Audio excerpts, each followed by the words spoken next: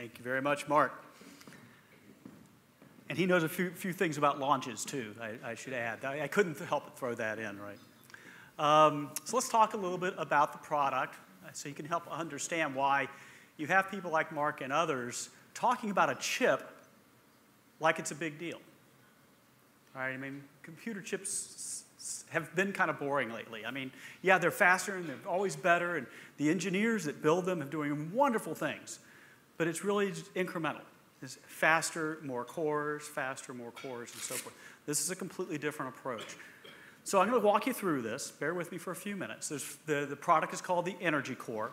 Calxeda EnergyCore has 4 major components on the die. The first is an ARM quad-core Cortex processor. Is it blazingly fast? No. Is it fast enough? Yes. It's got a very large cache, 4 megabytes of L2 cache, and it's got a complete suite of DDR3 and DDR3L memory controllers that run up to the high rate of speed you'd expect, 1333. It's also got a fabric switch. Now, the fabric switch is probably what I know some analysts have called our secret sauce or our secret weapon. This is what really changes the game. Frankly, anybody with a decent set of engineers and some money can go get an ARM license and build a quad-core ARM processor. But to turn it into server, you've got to be able to scale it, as Barry said. Scaling it with lots of Ethernet cables connected to top-of-rack switches, when you're talking about thousands of nodes, is a non-starter. That's not going to work. Right? So what you have to do is start fresh. The way we started fresh with is a distributed layer 2 switch called the EnergyCore Fabric Switch. And I'll walk through a little more detail on that in just a moment. Full set of I/O controllers. These are not the I/O controllers you find on most ARM chips, like USB and LCD drivers that you would normally find for a consumer device. These are server-class I/O devices, SATA ports, Ethernet ports, okay? The kind of I/O you need for high scale-out computing. And finally, the EnergyCore management engine. Think of this as a 5th processor that's alongside the 4 ARM processors where your applications run. This processor is acting as a management controller.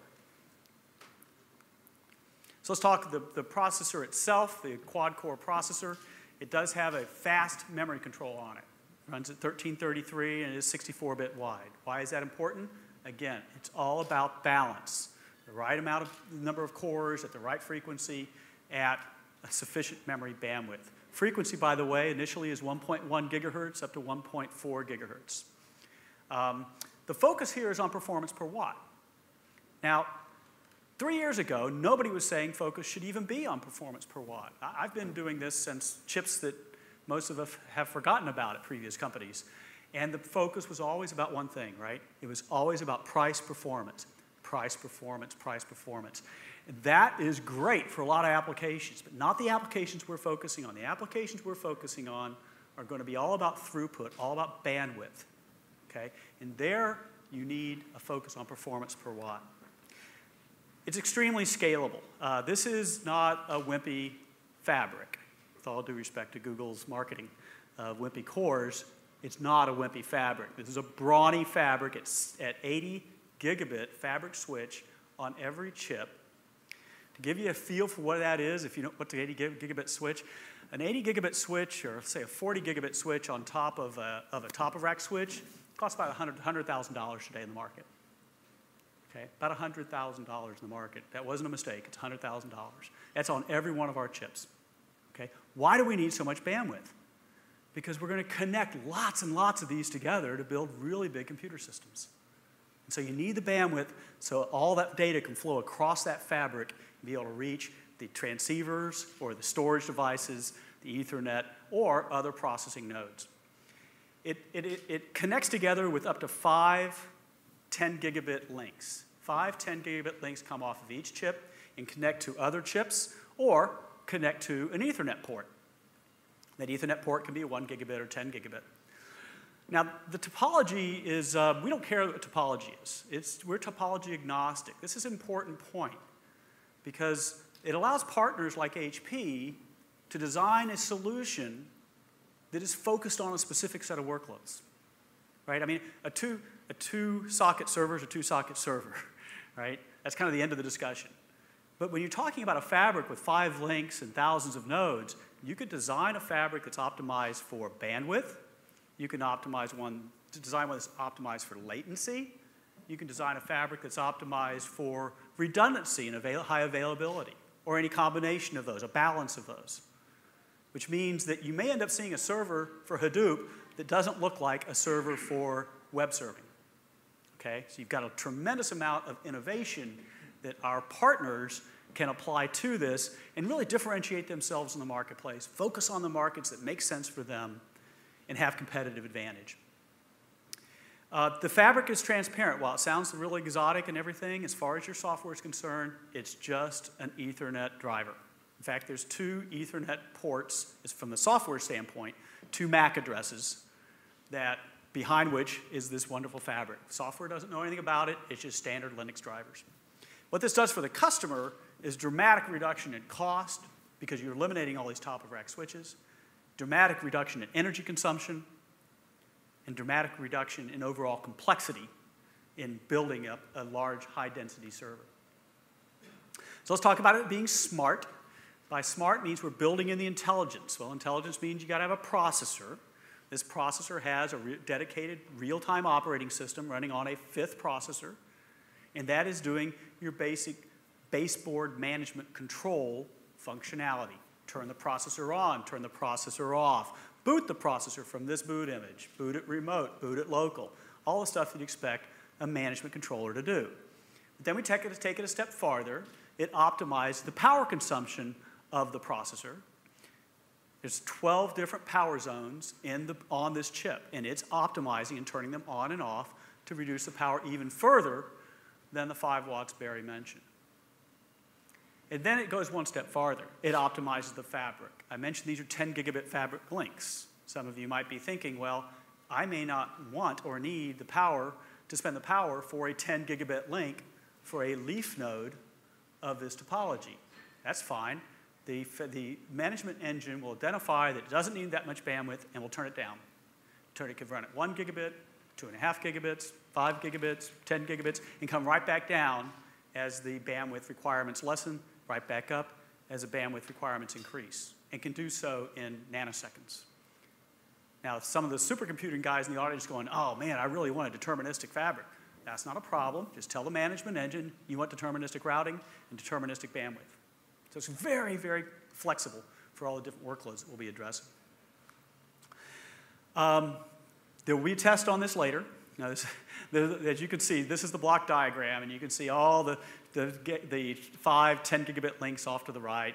There are 5 SATA ports total, and there are 4 PCIe channels coming off the chip as well. This is all in a product brief that we have in the back of the room. You're welcome to take it with you. Just place an order on your way out, and you can take the product. So let me do some competitive comparisons. I know this is somewhat dangerous, but I can't resist the temptation. This is all publicly available information. What I've done here is simply compare our part at two different parts, a 2-core version and a 4-core version. The 2-core version has 2 cores, has a much smaller cache, and then no fabric switch, and we'll turn the management engine way down. That part runs at 1.5 watts. 1.5 watts. Let's compare that to an Intel Atom. An Intel Atom N570, the most recently introduced Atom part, positioned by a Silicon Valley company as a server product. So we'll compare against that. The total power consumption by the time you build up a chipset, okay, which means it's got to be able to do I/O, it's got to be able to have basic functionality. That chipset for the Atom is 22.6 watts. The comparable EnergyCore is 1.9 watts. So now let's take a look at something that would be like a microserver, right?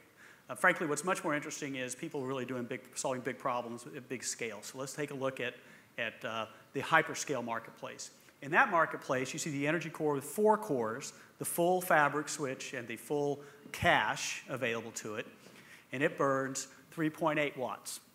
3.8 watts, no other power is required because everything's included. There's no other chips to attach to it. You're done. That burns 3.8 watts compared to a Xeon 2-core 1220L. That's a 2.4 gigahertz part, I believe. That's a 34.9 watts versus our 3.8 watts. So it burns 9 times more power. Now, a lot of people, when they look at the ARM server store, they say, yeah, but they didn't talk about performance.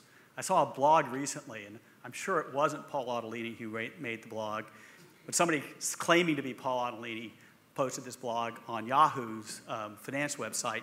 They said, yeah, it's 1/10 the power, but it's less than 1/10 the performance. Got your facts wrong there. So what I did was I normalized for performance using available benchmarks. We will make benchmarks available for our product in the next 3 months or so. And then we can validate this with the benchmarks we publish through industry standard bodies. Based on normalized performance, very conservative, we would estimate, for example, you'd need 3 EnergyCore chips to equal 1 5620, which is the most popular chip right now in hyperscale computing, a Xeon on the left. The next chip is the N570 Atom. The next chip is the 2-core Xeon 1220L. Total chipset power divided by the performance. So this is all neutralized for performance. And as you can see, we have 6 times better performance per watt than the Xeon 1220L. We have 8 times better performance per watt than Atom. And we have 10 times better performance per watt compared to the ES 5620. So normalized for performance. Okay, pretty impressive, pretty impressive. So let's take another look at it.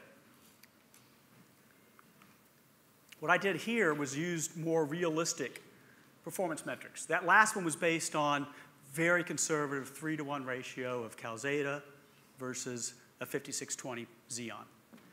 Honestly, if we're anything beyond 3-to-1, that's not a target market for us, right? So if you throw LinPack at it, that's not a target market for us. We're not 3-to-1, we're much worse, but that's okay. That's not where we're focused. This is focused on the real workloads where the ratios are much lower. So for Hadoop, we're probably 1.5-to-1. For web serving, we're maybe 2-to-1, maybe 2.5-to-1. So using those kind of ratios, I then calculated what's the power savings, what's the space savings, and what's the overall cost of ownership savings over 3 years of, let's say, a 1,000-node cluster. And you can see the savings in power, space, and money are really dramatic. And the savings are across the board. It's not just the server. I get a giggle when I see somebody say, well, who cares about a lower power processor chip? That's only 1/3 the power of a server. Well, okay, if you take the approach that we've taken, and that one chip is the server and the network, it starts making a huge difference across the data center.